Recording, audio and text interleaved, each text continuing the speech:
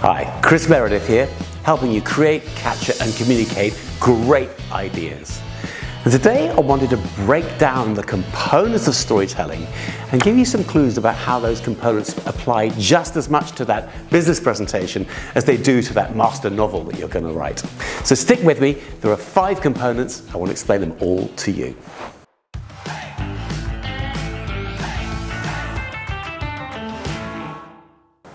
So, you've been to a movie, you've read that amazing novel. We kind of know that stories have this shape to them. They draw you in, you meet interesting characters, things happen to them.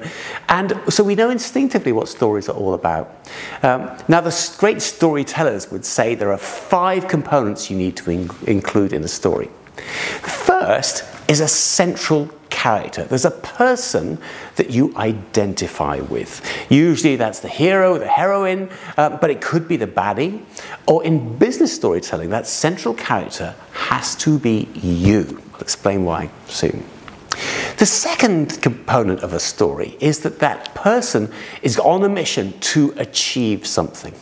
In the world of fictional storytelling, they're going to save the universe. They're going to get revenge against the tribe down the road, whatever it may be. But in business, those missions are just as important. Maybe it's to achieve sales growth. Maybe it's to get a project back on track. Maybe that mission is to get new stakeholders on board with what you're trying to achieve. Whatever it may be, it's vital you're clear about your mission. Now, the next thing, and this is an important one for business people, is the story involves things happening. Things get better, things get worse, obstacles are overcome. And in fictional storytelling, we see that. We see a setback when the boat burns and they have to swim to shore, or the spacecraft loses that vital bolt. Now, in business storytelling, we rarely reveal what that's about, and that's important. It's a mistake, because the audience want to know the journey you've been on. And so it's important to explain your little victories or your setbacks in getting to what you're trying to say. Now, the fourth component is that your story needs an arch. Now, that's a technical storytelling term. It means things are gradually getting better, or they could be getting worse, over time. Usually we see our central character getting wiser or getting stronger or more confident. The same is true in business storytelling. So it's important to reveal to your audience the little learnings you've had along the way, the things you've spotted, maybe the people you've spoken to that have informed where you're going.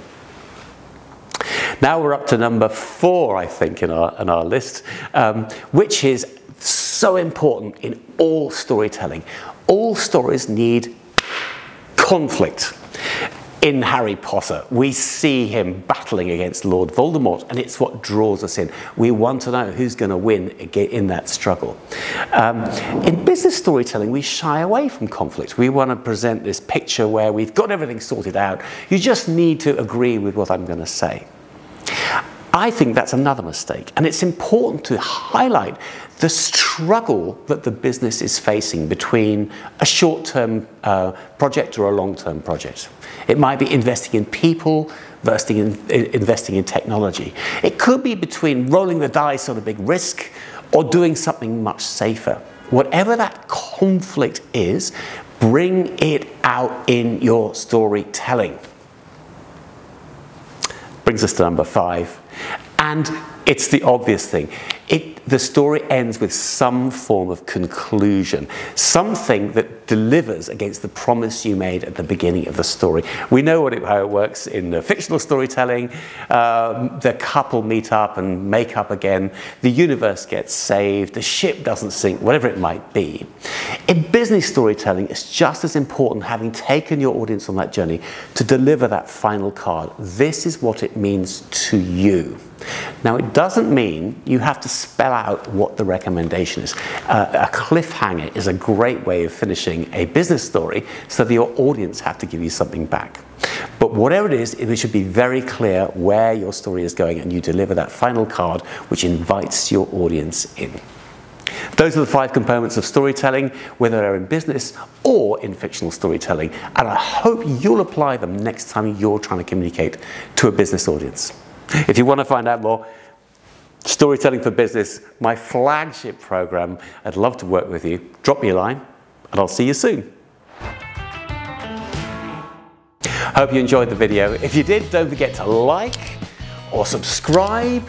Don't forget to tell your friends about this community, helping the world get its ideas out there to their business colleagues. But most of all, drop me a line if you want to find out more. I'd love to see you on one of my programs. I'll see you soon.